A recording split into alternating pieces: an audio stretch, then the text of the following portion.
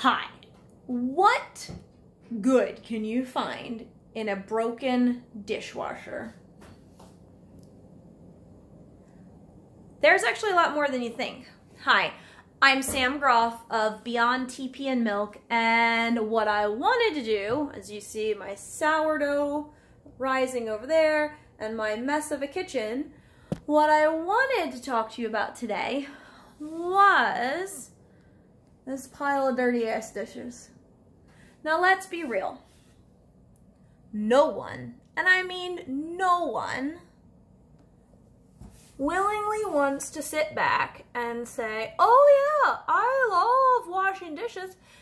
Because if they do, they A, just love the sensory aspect of it, or B, they just don't want a dishwasher. Cool, whatever makes them happy and floats their boat. But most people are gonna say flat out that they want a dishwasher to make their life easier and get rid of all the shenanigans that they gotta deal with. And man, I don't blame them. My dishwasher broke about 2 weeks ago now. We're still waiting for the repair guy to come this weekend. Very excited about that. But what it has done is it's given me an opportunity to really think about this dirty plate, and my hands are gonna be making contact here in a few seconds. What do I have to be thankful for about it? Because I've been seeing a lot of posts about false positivity. And you know what?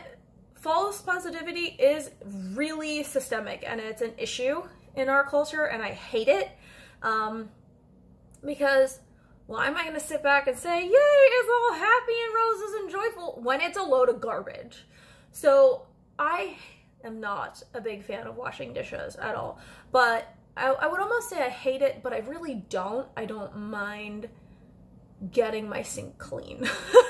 I like having space. What the interesting part is, though, is that having to actually hand wash all my dishes for the last 2 weeks has really given me an appreciation, more of a gratitude for the fact that A, I've got the dishwasher guy, repair guy coming this Saturday, and B, that, you know, when I do have that dishwasher on hand, I have more time with my family. However, without the dishwasher, it's also given me another piece of gratitude. Mind you, my kids are outside playing right now, but one of the things it's been doing is it's giving us some time as a family to do a family chore. And that was something that I did a lot of growing up, and I think it gave me a lot of resilience and strength, an understanding of, and an appreciation for the work that went into running a home. I think a lot of times right now, like, I catch myself babying my children, and they're old enough to do chores, and they do chores. But there are just moments when I'm like, oh, they're only gonna be little for a little bit.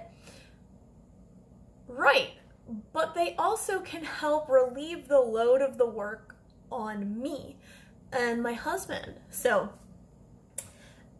the dishes in my sink that are about to get washed when I'm done shooting this video with you have really given me that appreciation. So what are you appreciating now that you never thought about? Instead of false positivity, what are you actually taking for granted that you should be really grateful for? It's just one of those weird little tidbits that a crazy chore has made me think about in my life. Until next time, Sam Groff of Beyond TP and Milk, make sure you do that, like, share, all the social media shenanigans that's asked it out there. And until next time, I'll see you later. Bye.